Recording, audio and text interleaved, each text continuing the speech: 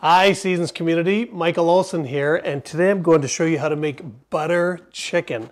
Yes, this is delicious Indian food, but this was invented in England, so it's a mild version, rich, delicious, spicy in an aromatic way, but not in chili peppers. Now, I've got just over 2 pounds, or about a kilo of chicken breast that has been cut up into just a little bigger than bite-sized pieces. I'm going to marinate it with yogurt, plain yogurt, and a variety of spices. I've got tandoori powder, curry powder, turmeric, and salt, and we'll blend this with the yogurt and let this sit in the fridge, preferably for about an hour. It will pick up flavors right away, but if you give it an hour, it'll give a chance for that tangy yogurt and all those delicious spices to work into that chicken. Now for the real flavor builder, I have an onion that's been peeled and just roughly chopped, 2 cloves of garlic peeled and sliced, and the same amount of fresh ginger, about an inch that you've peeled and sliced. I'm going to puree this into a paste that I'll cook, and it'll be the foundation for that delicious sauce.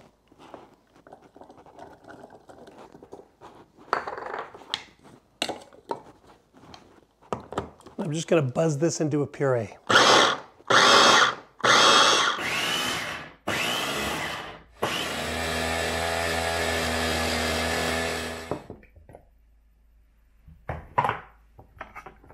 Now, I've got a heavy bottom skillet, and I'll put just a couple of tablespoons of either melted clarified butter or vegetable oil like canola.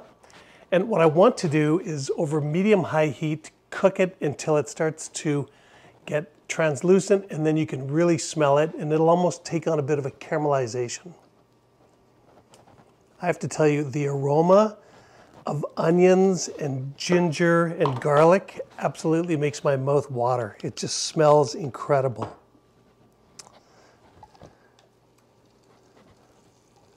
This is going to take about 2 minutes. And in the meantime, I can tidy up these dishes.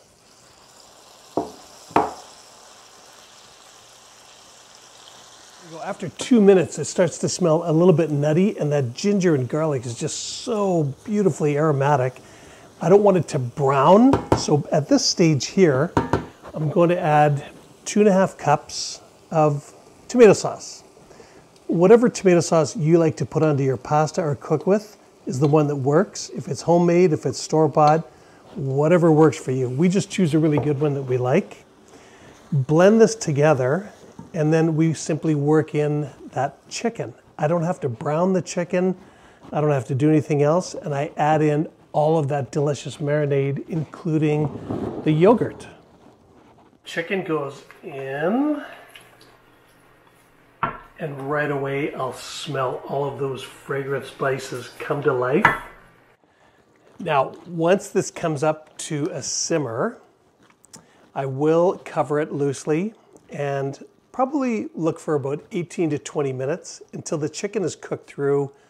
If I use my thermometer, it'll read 165 Fahrenheit, and you'll also know that there's no pink and it's fully white right through. Get my lid ready to go. The last thing to go into this sauce is that delicious, rich whipping cream. So this is 35% cream, but I don't want to add it now. I'll add it at the very end, and that'll smooth it out and make it rich and luxurious tasting. Okay, it smells really good. The chicken should be cooked at this point. If you're not sure, once again, use your thermometer to ensure that it's cooked thoroughly. And we're going to add 1/2 cup of 35% cream to finish off the sauce. We'll give this a few more minutes just to bring it back to a simmer and correct the seasoning. You know, if it needs a pinch of salt, you can do that. It should be good to go, but I'm just going to give this a few more minutes to bring it back to a simmer. Well, the sauce has come together beautifully. It's got this wonderful kind of orange color and it smells so good.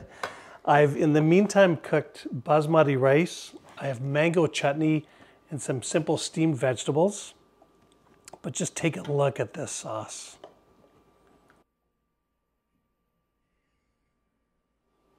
So let's put together a plate.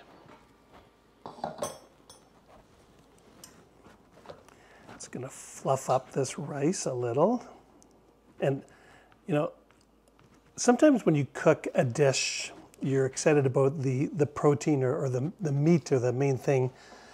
And other times the sauce is just so darn good that that's the part that gets you all worked up. And in this case, I could just dip bread and pour this sauce over rice over and over again. It is so aromatic and so delicious. It's got that beautiful sort of character of the spice cabinet, but it's not fiery hot. There are no chilies in there.